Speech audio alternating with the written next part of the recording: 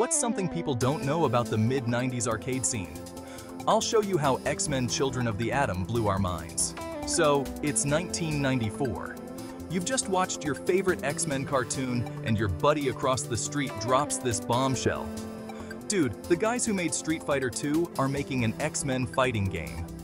And it was true.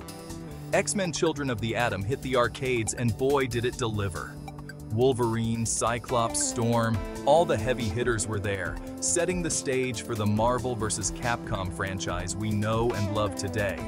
Fast forward to now, and the Marvel vs. Capcom Fighting Collection brings it all back, with extras.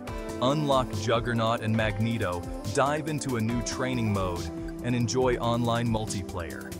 It's like living the 90s dream all over again. My first experience? Playing on my cousin's Sega Saturn, and it was epic. What about you? Console, arcade, or emulator?